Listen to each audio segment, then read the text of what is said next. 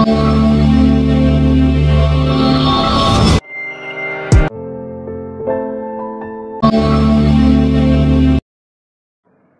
everyone, I am Priyadashini from MSCCS. Today I am going to explain about brain fingerprinting.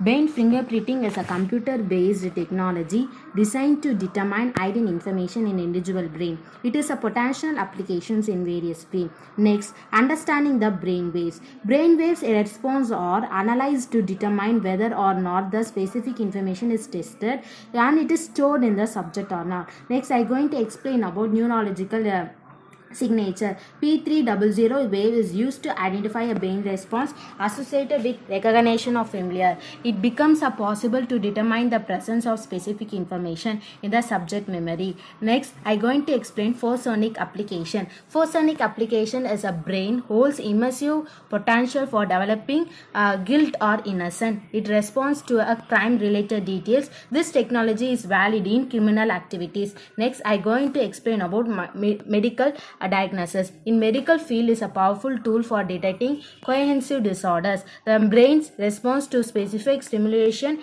healthcare professional is used in diagnosis treatment. Next, I explain about ethical consideration. It trains ethical and privacy constraints. It is implicated for accessing individual cohesive and implementation. Next, I explain about future prospects. It is enhancing security measures in medical field. It is mainly used in researchers and developers. At lastly, conclusion. The conclusions are as a remarkable innovations that offers an incasive of human mind. It can be able to tell of truth and revelatory demands in a significance exploring and can be able to implement in extraordinary technology. Thank you.